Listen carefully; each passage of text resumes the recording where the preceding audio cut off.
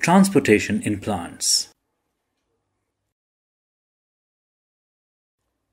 At the end of this session, you will be able to know the function of xylem and phloem cells and explain transportation in plants. All plants need water. Plant roots absorb water and minerals from the soil. Water absorption is mainly carried out by root hairs. These narrow-walled hairs greatly increase the area over which water absorption can take place.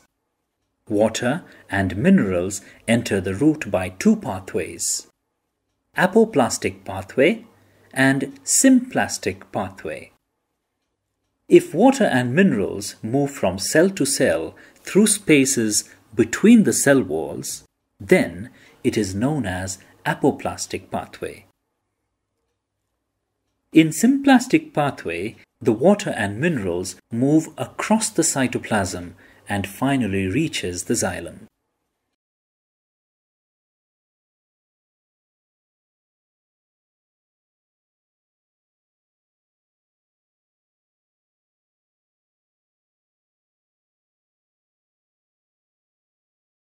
Xylem vessels are long, narrow, hollow tubes containing no living material. The xylem transports water and soluble mineral nutrients from the roots to other parts of a plant. About 95% of the water absorbed is lost through the stomata present in the leaves. This process is known as transpiration. The number of stomata is more on the lower surface of leaves. If transpiration happens throughout the day, then there will be a great loss of water. This is controlled by the stomatal opening and closing mechanism.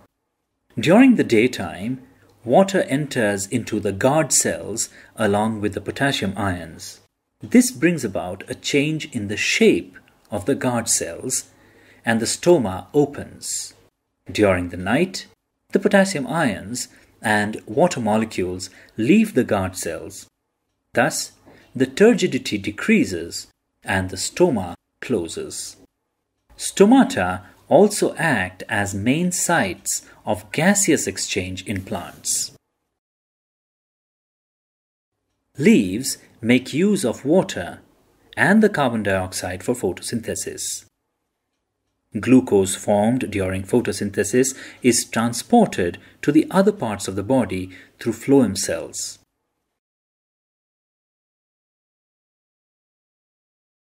Phloem tissue consists of less specialized and nucleate parenchyma cells, sieve tube cells, and companion cells.